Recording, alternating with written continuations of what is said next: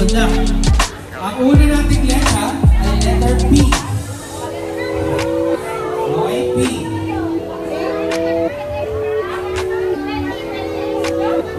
Ito lang, ito.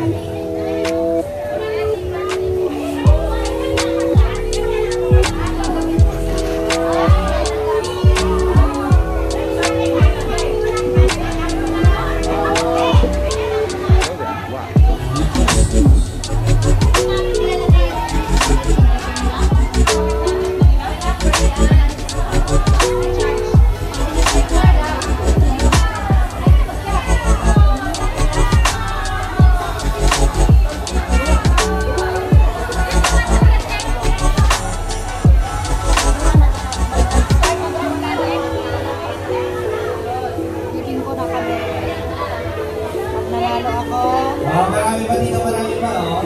May lumapit ka naman dito.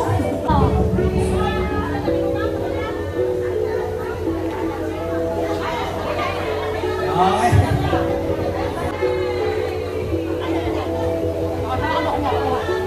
Lago dalawa yan. Ako na ang nakahawak nito.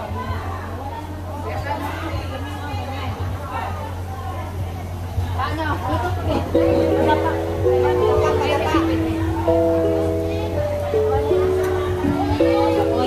Ganyan lang. Ganyan lang. Sumahiwain mo ganyan. Eh! Kuha na lang. Anong may gusto ko? Kuha na lang yung may gusto. Ganyan na lang. Eh, wala lang tayo sausawan. Sausawan ay. Sausawan natin. Sakit lang. Chat mo nga, te. Yung itong hotdog. Ito.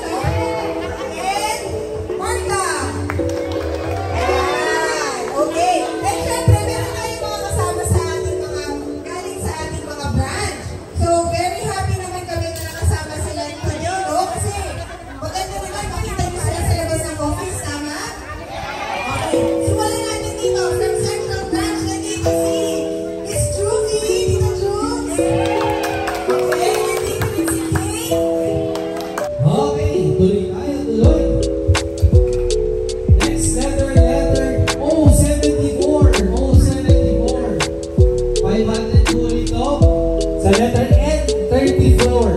N34.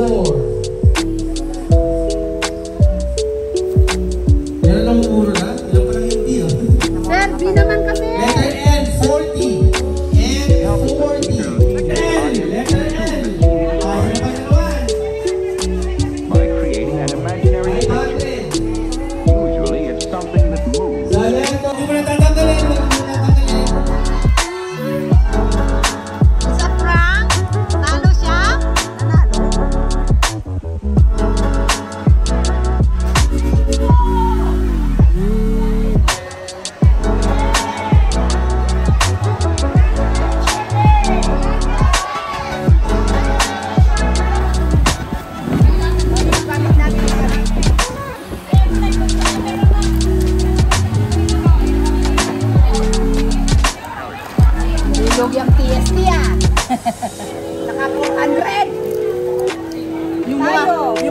pera, hindi nanalo. Ang pera, ang tangera, hindi nanalo.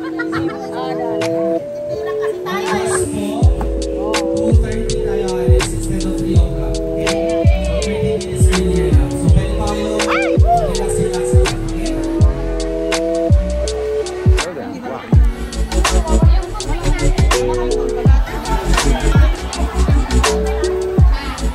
Ginagamit pa yung ano.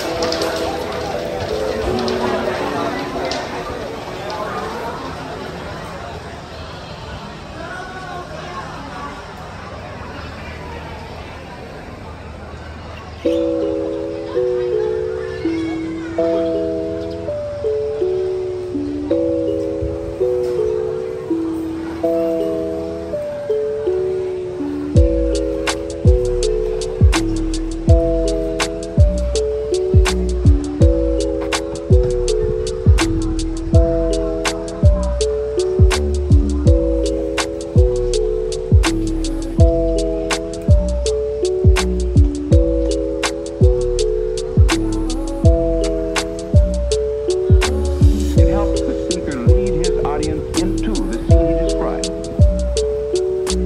by creating an imaginary picture. Usually, it's something that moves.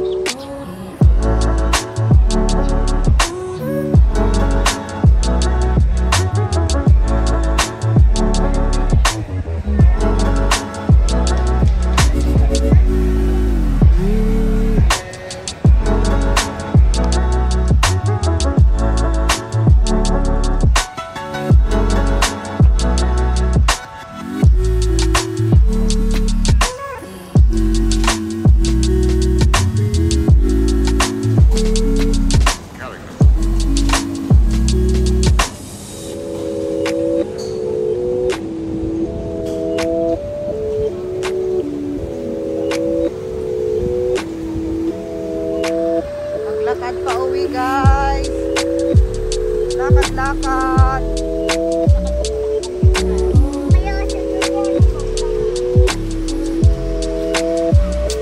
So then, why? Lakad-lakad tayo. Pauwi. Yan ang mga kasama namin. Heading to Ukaysya. Ukaysya kami. Lalakad kami dito sa kagubatan. Yan. Masarap pagluto, oh. Masarap pagluto, oh. Paglitsyon. Yung ano, kahoy. May ano, tent-tent sila, oh. No? Ano ba? Mag-MTR ka? Mag-park? Hindi ba? Oo. O kasi, ano ko ang kakutin naman ang ano? Ang MTR. O ano? Sa'yo. Sa'yo yan. Ayun, pagka-MTR,